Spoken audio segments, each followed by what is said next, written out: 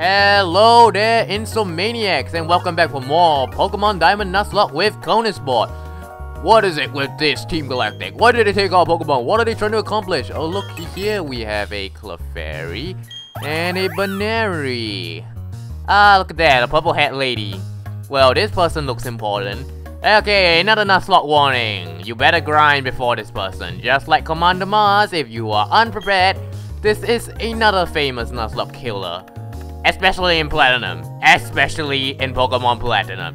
Hey, did you want something? How silly of me to even ask. You want to free the Pokemon. Yeah, that's gonna happen. Yeah, that is going to happen, lady. Okay. So another Commander battle. As I already said with Mars, Commander battles are brutal. Okay. Zubat knows Giga Drain, so you better take it out quick. Yeah, it's actually pretty scary in that you think about it. Giga Drain is probably something like a TM thought move or something. You won't expect a Zubat to know Giga Drain. It can catch you off guard the first time you're playing the game. In Platinum, she is a lot tougher. I believe her main Pokemon is level 23 there. Luckily, in Diamond and Pearl, which is the game I'm playing now, her main Pokemon, which we're about to see, is only level 20. Do not take it lightly though, it's still a big threat. Okay, next we have Skuntank. I think this is a poison dark type, which means it only has a very few weaknesses. One of its weaknesses is ground, and by goodness me, you will not have a ground move at this point of the game. Ooh, joy! Anyway, this thing is a physical sweeper, so you better have something to, you know, what's that called? Ah, stop that. You better have something that can tank physical hits, or you are going to get it big time. Big time. Okay, it knows the moves Night Slash, Screech, Smoke Screen, and I can't remember the last one. It could be Feint Attack or something. So yeah. Well, the problem is none of my Pokemon are really physically defensive, so I'm just gonna have to hope for the best here. As I said, it's level 23 in Platinum. Freaking 23. She's definitely tougher than Gardenia in Platinum. Here, it's a little bit so-so. She likes to lower your accuracy, which sucks. Because, you know, me and my luck with accuracy, honestly, is a win-win game at the best. Ah, Poison Gas. That's its last move, not Feint Attack. How insolent, take a bite of this, child. Anyway, I recommend lowering its own accuracy or something. Otherwise, you're going to get it. Night Slash is a move with a high critical hit ratio. Oh, look at that. It's gonna heal with a Citrus Berry. I should have seen it coming. Paralyzed, can move. Ha ha ha ha ha ha ha ha ha. Ah. As I said, paralyze it. Try to paralyze it because it's a very fast Pokemon and paralysis will make it slower, you know. Ooh, joy, not poison. You know me and my luck with poisoning. It sucks. It really does suck. Oh well. Actually, kind of think of it, Damien is actually quite physically defensive, so I might send him out. Yeah. Intimidate, lower its attack even more. Ha ha ha ha. Oh crap, now it's using its signature move, Night Slash. This is the move with a high critical hit ratio. But because I intimidated it a lot and Damien's physical defense is now super high, it's gone. Oh boy.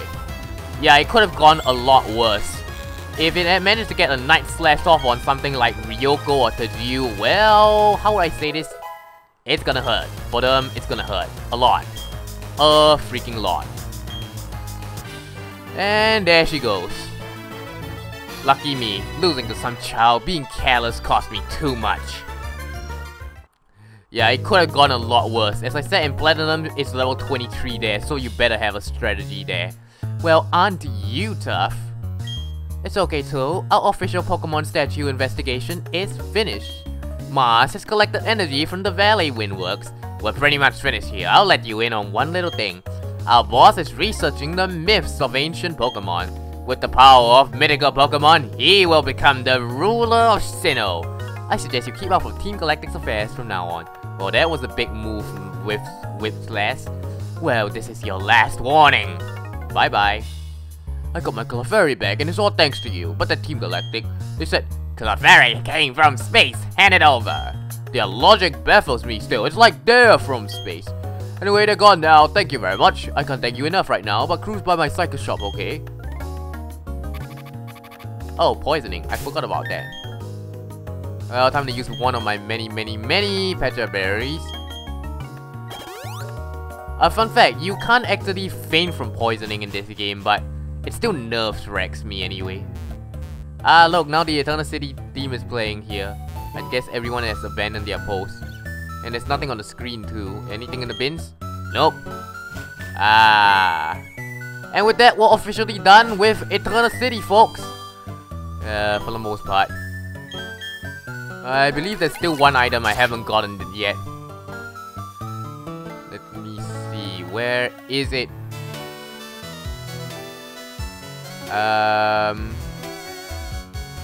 Oh, come on! Where is the item? I saw it to the south of the gym. Oh, man. I see here. How am I supposed to get this? I wanna get that item, man. I wanna. Oh, you know what? I'm gonna get the item one way or another. It's mine. It's mine, you hear? Then exit somewhere here. No. Come on, game. Ah, frick. Oh, that was a waste of time. How am I supposed to get that? Oh, really? Well, that was my bad. Konis found a super potion. Yeah, you can actually run through here. I never saw that. It's the angle, man. It's the angle. See? Okay, now that we got almost everything we want in Eternal City. Yeah, let's go here. Anything else? Anything new here? No. Nothing? Nothing at all?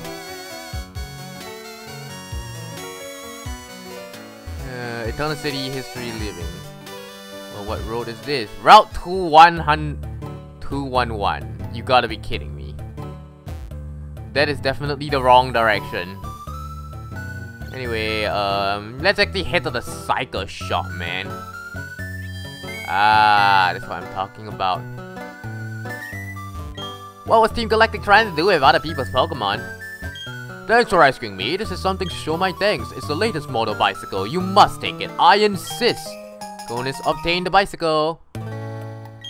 It's the latest model, so I'll read the operating manual to you. Press the B button to shift up or down. In third gear, you can't go at fast, but it's easier to control. In fourth gear, it gets harder to steer and shot, but it's fast. I should show it off. Okay, let's head to the back. And let's cycle.